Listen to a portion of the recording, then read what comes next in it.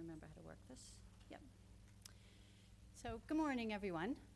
And I'll hopefully not put you asleep. So I'll try to keep you awake and keep you innovated by what I think is a pretty interesting target.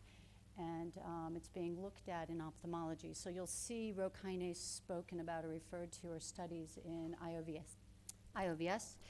You're also going to see clinical studies being reported out in ophthalmology and AJO. And basically the purpose of my talk is to give you a background. I am a retained consultant and serve as the Chief Medical Officer for Altheos, and I do have a lot of familiarity with this class of compounds.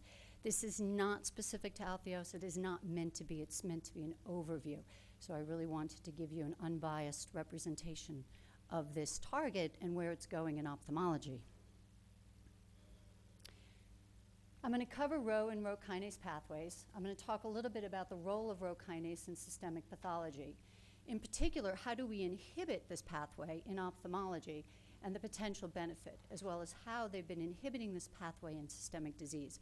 And sort of keep an open mind, because I think, again, this target is not only useful for glaucoma, but actually could be applicable to a lot of different diseases that we see in the eye. What I want you to walk away with is an understanding of the role. Some of the slides get pretty complicated, but understand what ROC does, both systemically and ophthalmically. Understand the inhibitors currently in development, and then again, just see the potential. And you can purchase, for the researchers here, you can purchase these ROC inhibitors through Sigma, and in Japan there is one oral compound approved, and I'll touch upon that. So what's ROC? Well, it's a Rho A, which is a member of a Rho class of small GTPases, and these are similar to RAC, you may have seen, or CDC. And they really regulate an amazing amount of cellular responses, and this is what really enamored me into this target. And I thought, wow, this would be a great compound if we could get into the clinic. It affects cell contraction, cell migration, cell proliferation, gene expression, cellular differentiation, adhesions, and also cell apoptosis. It's present on numerous cell tissues throughout the body, and Rho A is activated by the exchange of GTP and GDP.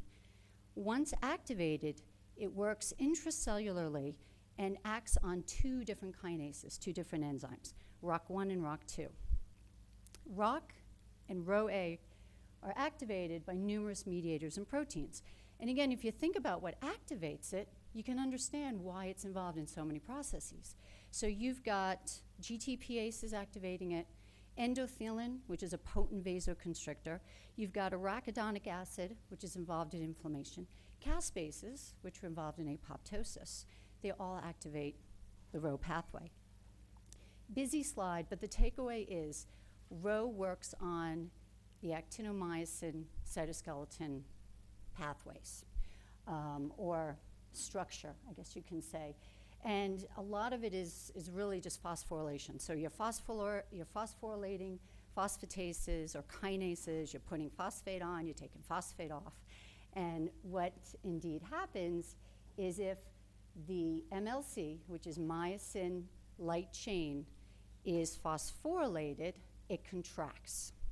So Rho kinase causes phosphorylation of myosin light chains, which then causes contraction, cellular contraction, contraction anywhere. This is a little bit easier to understand. We have arachidonic acid and we have endothelin. Again, Rho A, GTP, is on the cell surface, activates the kinase. The kinase, in the active role, takes the myosin light chain phosphatase and phosphorylates it. And what you get is contraction. So phosphorylation, contraction. Why ROC? I had this question actually come up, and I thought, where did the C come from? Well, it's Rho-associated coiled coil-forming protein. Again, there's two, ROC1 and ROC2. Some people believe there's selectivity and specificity, so if you inhibit ROC1 more than ROC2, you're not going to get as much vasodilation. The data is really sketchy on that. How does it work? Well, it's a serine threonine kinase. It can work through calcium channels to affect contraction, vascular smooth muscle, But it can also, again, affect the cytoskeleton within the cell that's independent of calcium. The key here is that Rho kinase regulates vascular tone, and it does it twofold. It affects smooth muscles, again, through your actomyosin contractions. Your smooth muscles surround your blood vessels, vasoconstrict, blood vessels clamp down, but it also can directly affect the endothelial cells. So if you remember back to some of your vascular physiology, nitric oxide vasodilates. How do you inhibit vasodilation? You can also inhibit or lower the amounts of nitric oxide. So there's this counterbalance between Rho kinase activation, the amount of nitric oxide, and also the amount of vascular contraction. And it's a vascular tone. It's sort of a homeostasis that's achieved. So the pictures are sort of the big takeaways. So contraction, actin, myosin, smooth muscle.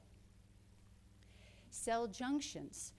So if you remember back to your cell biology, what affects the cell-to-cell interactions is these tight junctions, these zonular occludins, the desmosomes, and there are actin-myosin fibers between those cell-to-cell junctions. This is really cool. So cell migration. And if you remember anything from the talk, I think this is really neat. So the actin-myosin is involved in the cytostructure of the cell. And how does the cell move? Well, cells move through protrusions. It's a push-pull. So you've got the RAC and the CDC stimulating the formation of those protrusions anteriorly or forward moving. And then you've got Rho A in the back pulling those protrusions in, and the cells actually migrate. So ROC is very involved in those cells migrating from place to place, whether it's a cancer cell, whether it's a fibroblast, or whether it's a lymphocyte. Because of these sort of three top characteristics, Rho kinase has been looked at in fibrosis, pulmonary hypertension in particular, cancer, tumor cell metastases, again because of the cell being mobile and moving around, cardiovascular atherosclerotic disease because of the endothelial function and also the vasoconstriction, chronic and acute inflammation, and ischemic and reperfusion diseases, as well as CNS injury. I took the picture first. So I found this neat picture and I said, I wonder if every organ named in this picture has been shown to be linked to Rho. And indeed it was, down to cochlear outer hair cells. So ROC and Rho kinase apparently have something to do with cochlear outer hair cells. There's one approved compound currently, and that's in Japan. It's called Fasudel. It's oral, and its indication is for cerebral vascular vasospasm after subarachnoid hemorrhage. So basically, this compound has shown a benefit in ischemic reperfusion injury. And again, translate that now to the eye, and think about all our ischemic reperfusion injuries. Sigma makes a compound, 27632, which is a research-grade compound, which when we go through some of the data on the research, this was the compound that was used. In Japan, they've actually worked with Fasudel. And Fasudel was looked at in the United States for myocardial ischemia and also some other ischemic injuries. So in animal models, ROC, or inhibiting ROC, has actually been shown beneficial in fibrotic diseases in animals. And this is just sort of a list of possible fibroses that occur or that are induced in animals. And if you inhibit ROC through a ROC inhibitor, you have some benefit in these animals. In pulmonary disease, it's sort of twofold. So again, it's working on the fibroproliferation and the fibrosis, but it's also working on the vascular aspect. And if you inhibit Rho kinase, you abolish some of the hypoxic vasoconstriction. And again, it's this balance that it's a balance between activation and deactivation of Rho. And the feeling is that Rho kinase does play a role in the increased basal pulmonary vascular tone in hypoxic pulmonary hypertension. So there's too much Rho kinase activated. Vascular disease, very similar, type of data. If you inhibit the ROC pathway, you can alter ischemic events in the heart. You can also inhibit development of coronary artery lesions, perhaps, in some of these animal models. They did, again, in Japan, use Fasudel clinically, and they showed that if you inhibited the ROC pathway with Fasudel, you actually improved coronary artery spasm in angina patients. Inflammatory disease. Well, if you inhibit ROC, you can inhibit T-cell proliferation. You can inhibit proliferation of cytokines and mediators, and again, inhibit cell migration, and also alter the epithelial-endothelial barrier function. So this is, when we start to think about the eye, well, what about in the cornea? You've got your epithelial, you've got your endothelial, and there's some interesting papers coming out with ROC inhibitors, showing different roles in improving cell migration, inhibiting cell migration, improving corneal epithelial defects, causing epithelial defects, so the data is sort of all over there. ROC does affect the epithelial barriers. We don't really understand why or how. And I put this slide in here because if you think about what we're doing in the clinic with these compounds, we're putting this into the eyes of patients with glaucoma. And I think an interesting finding down the road is going to be what's happening to the cornea. Are we having changes in biochemistry? Are we having changes in the epithelial layer? Are we having breakdown of the tight junctions? Are we having changes in permeability of the compound getting into the eye? And again, this is an open area of research. Some more inflammatory, immune-mediated diseases, again showing that if you inhibit ROC, you can have some benefit. CNS, and this again is sort of where it translates to ophthalmology and glaucoma. So the data in the CNS has been very, very interesting and encouraging. And if you think about where the drug is approved, it's approved here in, in ischemic reperfusion injury. So if you do occlude the MCA in mice, they have found that ROC is actually increased twofold in that ischemic area. And when those mice were pre-treated or treated with Fasudel, you decrease the ischemic area. Also spinal cord models, they found that if you gave Fasudel, again this work was done in Japan, you improved the outcome in terms of paralysis and hypoalgesia. And they thought it was because of the involvement of astrocytes and granulocyte colony stimulating factors. So again, growth factors. So somewhere growth factors are involved, various mediators for cytokines. It's a complicated pathway. But it begs the question, again, what is this role? So in ophthalmology, a little bit more closer to home. So it's an active area of research. ROC is present throughout the eye. It's present in the iris, the cornea, the conjunctiva, ciliary muscle, retinal ganglion cells. And most importantly, where the interest is it's located in the trabecular pathway. It activates fibronectin and extracellular matrix material. So when you think about glaucoma, and some of our thoughts on glaucoma with extracellular matrix being upregulated in the trabecular meshwork, trabecular pathway, again, the question is what is ROC inhibitors doing to this pathology? And there's several companies exploring ROC eyes currently. They've also looked at ROC in the cornea, as I mentioned. So again, cell-cell adhesions, integrity, differentiation of the epithelium, and also endothelium. So if you read into the literature, it's not quite clear what's happening to the endothelium as well. So this is just to remind everybody that the trabecular pathway has the trabecular meshwork, Schlemm's canal, episcleral veins. Trabecular meshwork is composed of collagen beams, extracellular matrix, cells, and then your canal, Schlemm's canal, has the endothelial cells and a lot of the smooth muscle. The smooth muscle is also present in the trabecular meshwork.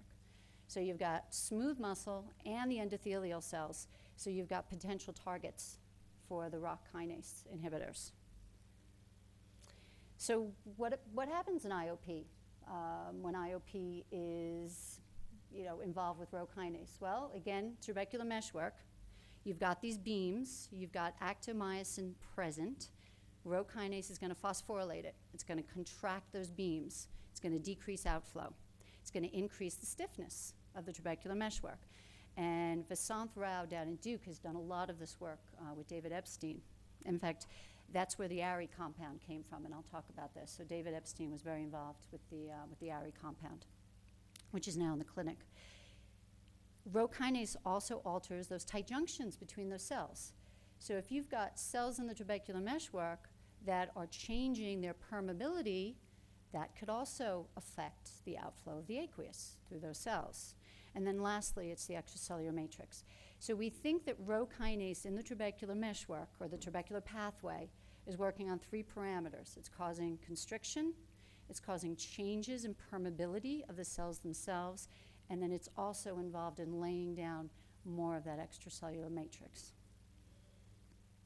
So if you inhibit it, you should reduce IOP, right? You can vasodilate, you can improve permeability if you believe that the tight junctions are affected, and then perhaps you can even change that extracellular matrix that's being laid down. The problem with these compounds is they vasodilate.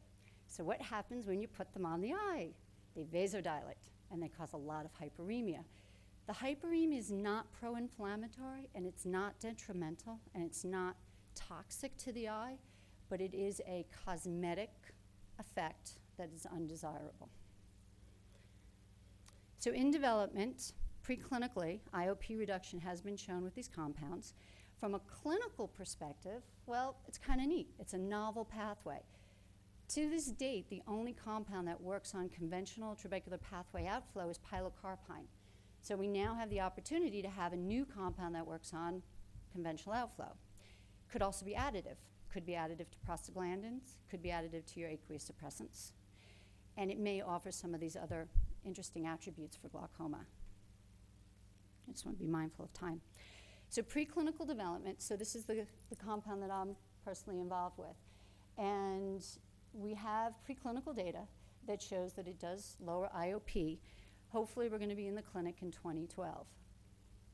Like so many of these compounds, and this is not unique to Altheos, but this is a very sort of common finding with all these compounds, is that it does lower IOP in normal tensive rabbits, and depending upon the compound, you can have variable amounts of hyperemia, which is either bulbar conjunctiva, there's also some chemosis and edema, which can be seen, and again, that relates to permeability, because if you're increasing the permeability through those vessels, you may see some edema.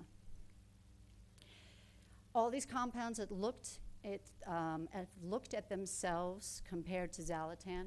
Again, this is just an example, not unique to Altheos or ATS 907. In the monkeys, now keep in mind too that a lot of this is species specific, and certain species don't respond to certain compounds. Rabbits don't respond well to Xalatan. Monkeys respond fairly well to Xalatan, and across the board, Rho kinases in monkeys appear to lower IOP better than a prostaglandin. That's kind of the takeaway. So clinical data. Well, what have these compounds done? What have they shown? ARI, again, is probably the leader in terms of development here in the United States, presented their phase 2 data. And what they did is they looked at their compound, 2 different dosing regimens, 2 different concentrations versus Xalatan. And they show that in the clinic, in humans, in a small number of patients, 217 patients, they were actually slightly inferior to Xalatan, 0.9 millimeters of mercury. So that would qualify as Dr. Olson referred to as non-inferior. Senju, which is located in Japan, obviously, they published a phase 1 in healthy individuals. And what I thought was interesting here, and this is why I put it, was that in normal tensive healthy individuals, they got a pretty good drop in IOP. They went from 13 downwards of 10, so to episcleral venous pressure. So I thought that was interesting in normal tensives. We don't see that a lot with a lot of our compounds, that amount of a drop. COA is the leading compound in Japan, and again, if you're looking for this data, it definitely will become available in the next year or so. But they reported at ARVO a 24-hour nocturnal study as well as an 8-week study in glaucoma patients. And they had significant hyperemia. In fact, they had upwards of like 96% of mild to moderate hyperemia. And they had an IOP reduction of 15 to 22, which is good. I don't know if I would call it great. I think they were a little disappointed. They also looked to be a TID drug rather than a BID drug. So when we think about what's going to be beneficial to our patients, I mean, would a drug like this that's additive to prostaglandin, if you use it 3 times a day, be helpful to our patients? Perhaps. It would be much better if it was a once-a-day drug and got a better IOP lowering. Aries currently in the clinic with a combo study, because the big question that comes up is are these compounds additive to xalatan? So they're currently conducting this study. I think it may read out or report out at AAO, perhaps, but I'm not sure. And they're also doing a 24-hour efficacy study, which is an open label study, and they're looking at 24-hour IOP control. And I think this is interesting because, again, these compounds vasodilate, and they vasodilate all the channels on the eye. Episcleral venous pressure may play a greater role at night, also contributes to IOP. IOP is higher at night, and again, the questions asked is, what is this compound doing at night? This study is being conducted out of Bob Weinreb's sleep lab. COA has 2 studies ongoing in Japan, phase 3. A little unusual for phase 3 studies. They're calling them phase 3, but they're not traditional phase 3 as we know them. And again, just looking at IOP endpoints. So this is sort of just where everything stands in terms of compounds. Senju, Novartis had a compound. They discontinued it, too much hyperemia. Santen had a compound, too much hyperemia. And again, COA, ARI, and then the Altheos compound. There's a compound coming out of Denmark as well, but they're very, very early on. They're not even in preclinical yet, I don't think. So beyond IOP, well, what else could these compounds offer us beyond lowering IOP? Well, they could inhibit fibroblasts and macrophage inflammation, migration. They can alter ICAM and TGF-beta. So maybe they can improve inflammation on the ocular surface. Maybe if we use them in our glaucoma patients with ocular surface disease, we may have less ocular surface disease. Maybe they can improve surgical outcomes if you use them in patients who are having trabeculectomies. Well, they vasodilate as well. So again, maybe we can offer a benefit to these patients in the posterior segment. Maybe we can improve optic nerve perfusion or retinal perfusion. And then neuroprotection, actually. I don't like the term neuroprotection because of all the, I don't know, the controversy around the term. You know, it's of interest, but everyone says you can't achieve it and there's no endpoints. But this compound does seem to have some role in preserving neurons and perhaps retinal ganglion cells. And it also is anti-apoptotic by inhibiting caspase. Some investigators, again in Japan, did look at the sigma compound in glaucoma filtering surgery, and this was an IOVS in 2007. And they looked at human tenon fibroblast gel contraction in vitro at several different concentrations and found that there was a decrease in the fibroblast migration, proliferation, and contraction. And then they put this into a rabbit model where they did a pretty straightforward trabeculectomy, actually a full-thickness sclerostomy with a conj flap. And they called it a Bleb score. I don't know if this is the best way to characterize your data, but the Bleb score consisted of vascularization, scarring, and height. And then they also looked at these Blebs histopathologically and found that, yes, the ones that had been treated with the Rho kinase inhibitor had less inflammation and less collagen deposition in fibroblasts. So in terms of vasodilation, that would be the other area. So inflammation, vasodilation, and potentially neuroprotective capabilities. Study done with Fasudel, they induced an ischemic optic nerve model in rabbits, and this was accomplished with endothelin. They gave endothelin intravitreally and caused vasoconstriction. They then treated these animals with Fasudel both topically and systemically. And they did show an improvement in blood flow as well as retinal ganglion cell count and visually evoked potential. So you've got some structural or retention of structure and also retention of function by treating this model with these inhibitors. And then lastly, the neuroprotection. These inhibitors, well, ROCK is involved in astrocyte neuroinflammation. So again, if you inhibit ROCK, maybe you can affect astrocytes. And we've been speaking and looking to astrocytes and their involvement in glaucoma now for a while. So perhaps we're working through that pathway. The question came up of, well, if it's neuroprotective, where can it be neuroprotective? Where's the site of injury? So there was an elegant study done where they looked at injuries both to the axon, to the optic nerve, as well as to the retinal ganglion cell bodies. And if you treated, again, with a Rho kinase inhibitor, you had some preservation of the axons and increased retinal ganglion cell survival. So again, depending upon where that insult is, whether it's in the cell body or the axons, there may be some role for this compound or this class of compounds. So in summary, I hope you can walk away with, just saying, that's an interesting target and it's an interesting pathway. It has multifactorial mechanisms of action, and if you inhibit this pathway, there may be some benefits both systemically and ophthalmologically.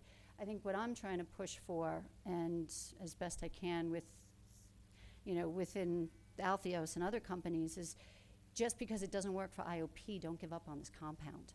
And it may offer, other benefits in ophthalmic diseases. So it may have a role beyond glaucoma, and it also may have a role within glaucoma beyond IOP. There's potential here for research. So you can get the compound through research labs, and now that it's in the clinic, there's open INDs. So you actually can get the compound through the companies and look at other diseases in the clinic. It's a relatively, I don't want to use the word safe, but it has a good safety profile. So again, it's open. There's open opportunities here. So with that, I'm going to say thank you. I'm going to ask you if there's any questions. And the world of drug development. So the mice are doing well.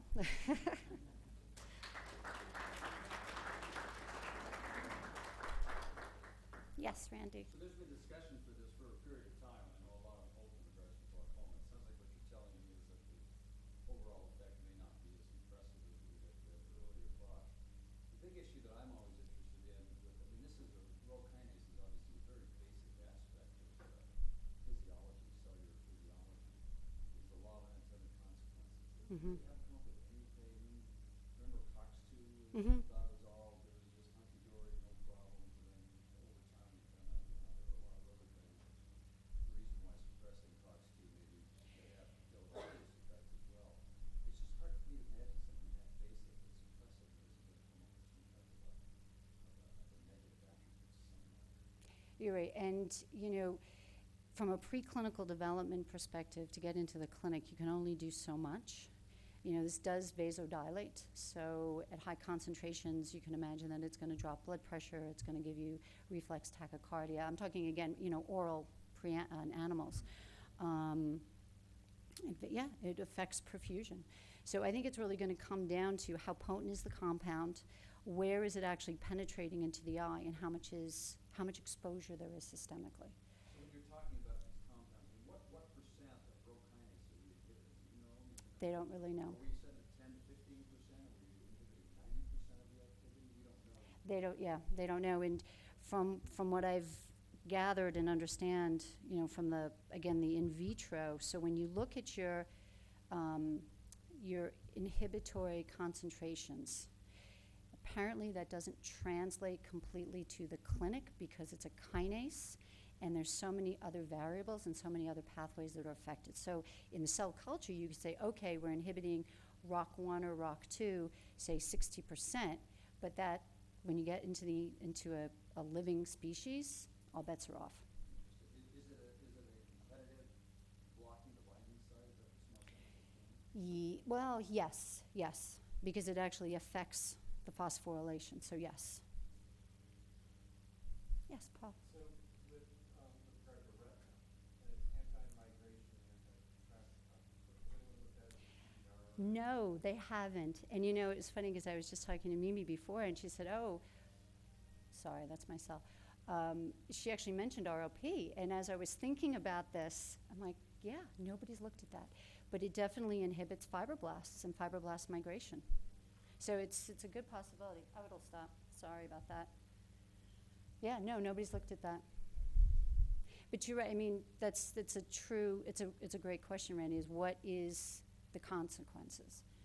And even thinking about patient safety in a first-in-human study, you try to look at any possible consequence. Yes, Hard to Nick. do most of these studies. Oh, sorry. It's relatively limited numbers. It usually takes years. Yep. Where thousands of patients can be involved. Phase 4. Yep. Yep. Yep. You got a problem. Exactly. I mean, I think one comfort, but again, every compound's different, is that Fasudel is approved in Japan, and I mean they're pretty strict. They've got pretty high standards in terms of safety parameters and clinical trials, and their whole development pathway is actually much more complex than ours. They're very in tune to safety, not to say that we're not, but they're even more so. And not too much, it's a relatively well-tolerated drug in an acute setting. That's the other compounding variable. Nick? Beyond the nature of complications that we worry about, just a minor one we talked about is metal injection. I'm interested with prostaglandins now in patients. One reason my patients stop prostaglandins is their eye drop. Mm-hmm. And there's been good studies that have shown that it's actually related to efficacy. Mm-hmm. Redness is now drug pressure lowering. Yep, I saw that paper. And so, I mean, now we're supposed to sell that to our patients. So this is good. This means it's actually working. But They say I look like I've been on a drug. yeah. So, and maybe a little bit of my personal impressions will come out here, but I'll try to be completely neutral. So what ARI did, if you look at their study and their design, all of these companies are looking at dosing at night and then looking at the hyperemia scale. Because again, if the hyperemia is limited, and it's actually been a question that I've asked people, well, aren't you sort of hiding your safety, if you want to call it safety, but you're hiding that finding in a sense.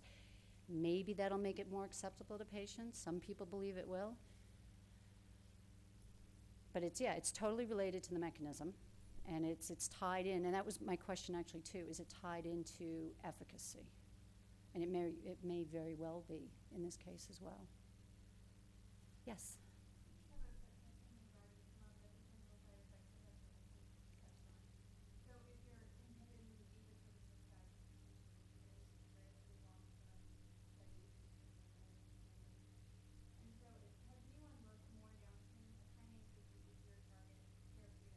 Mm-hmm.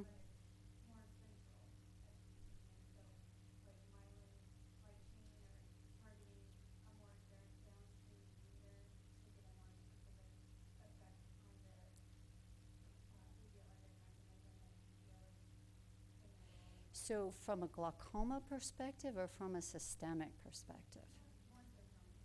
I mean, I can only speak to, basically glaucoma in this case. And no, and I think the question is, people have actually looked upstream. So there's some compounds that, I think it was Merck had, that Paul Kaufman was very involved with a few years ago, and there's tons of papers on this. And it's upstream, so it actually hits more kinase pathways. And there, he did a lot of work in monkeys, and there was, endothelial disruption. Sure, it worked great, it lowered IOP, but hyperemia, increased corneal thickness because of the permeability.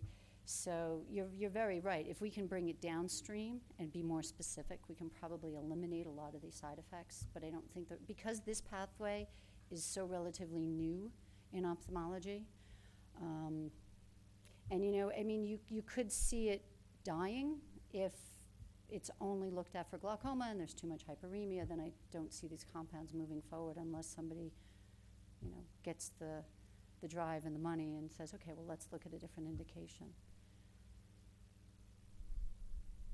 Thank you. You're welcome. Thank you.